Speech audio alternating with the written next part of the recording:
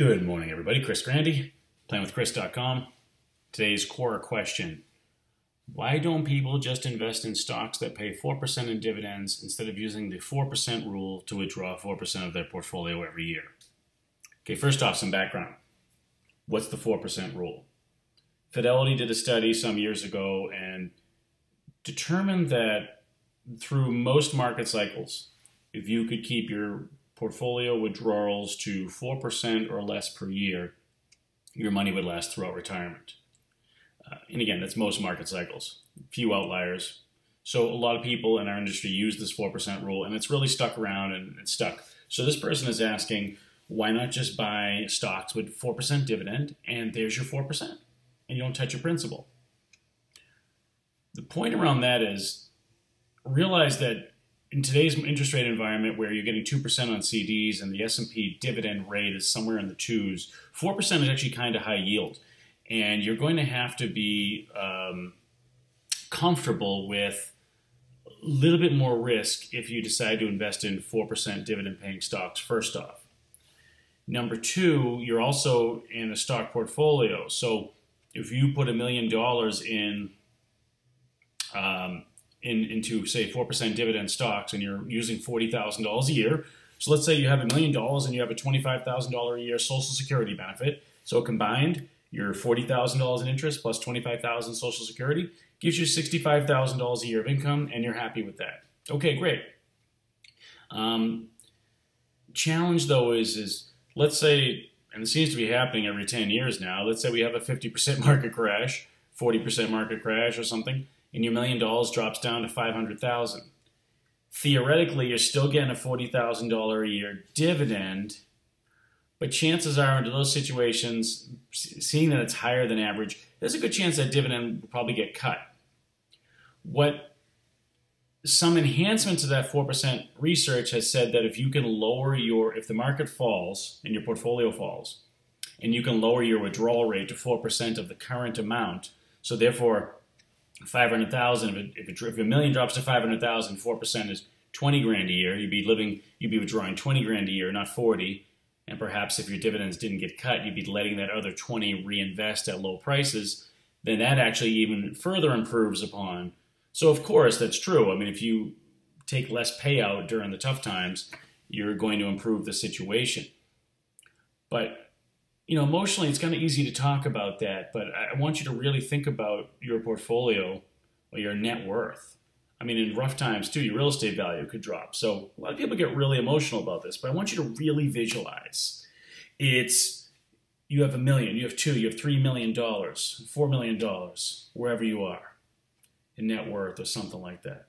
I want you to envision that cut in half. I want you to visualize opening that statement. It's usually a September 30th or December 31st statement. I want you to, at least that's the way it's been, I want you to visualize opening that up and having half the money you had just the 6 months before. And think about not necessarily being sure it's just going to pop back up. All right? How does that feel? If you think you might be a little bit uneasy, then you need to really think about this, putting all the money in a 4% dividends and just trying to live off that. Secondly, if you think you can handle it, but then what if your income gets cut? I mean, if you're really on the edge there and then your income gets cut, let's say you were bringing $65,000 a year in, now you're bringing $45,000 because you had to take that cut in dividends. How does that feel? I want you to imagine your retirement with 1/3 less income than you're planning. So with those two in mind, think about the 4% rule is a little bit, again, it's good, but I actually prefer something completely different. I've written about this. Anybody that knows me, I've talked about it. I've done seminars on this topic, floor plus upside. And it's an idea that I had in my head. And then, when I found the organization I used to belong to, the Retirement Income Industry Association, which was a think tank of advisors and academics and people at large financial firms and research people on how to create better retirement outcomes, this was a big thing that they were a proponent of something called floor plus upside. And what that basically means is creating an income floor that's very stable, and then with excess funds, create upside. So in this simple situation, let's go back to the $1 million needing $40,000 a year. If you're 70 years old, you'll get, if you bought an annuity, you get about a 6% payout. An immediate annuity, that is. If you're 80 years old, you'll get close to a 10% payout. So let's say you're retiring at 70, you have this same $1 million, you need, and this is simplified, you wouldn't exactly do it like this maybe, but you needed $40,000 a year. Well, you could then invest $700,000 into an immediate annuity, and you start collecting your $40,000 a year, guaranteed for life, okay? And then the other $300,000 you invest, and you don't care what the market does because you're not touching this money. You don't need to touch it. It's not providing you income. It doesn't scare you. So when the market's going up and down 20, 30%, you don't touch it. In that case, now mathematically, you might be able to show that if you kept all the money invested, you would do better off. But psychologically, from a security standpoint, from not knowing the future, the past is not the future. And we can say things like the market always bounces back, etc. But remember, you're going to retire once. And you have one shot. So you really want to just trust it all to the fact that, hey, in the past, this is what happened. I mean, again, you want to use the past as some kind of idea. But do you really want to bank everything on that?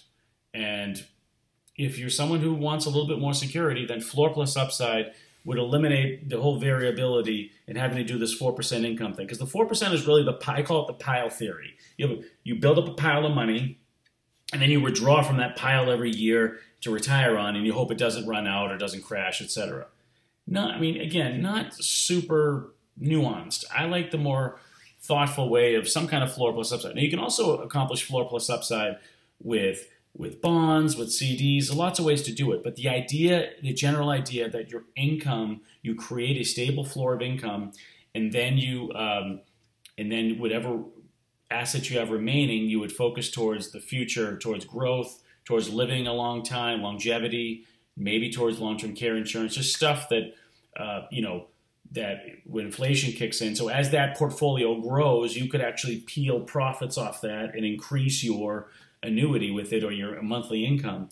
So just my thoughts on that. A lot of people ask about the 4% rule. I do see this type of question pop up on Quora a lot, some variation of it. But I'm a big fan of floor plus upside. I'm going to include a couple links to some floor plus upside commentary I've written.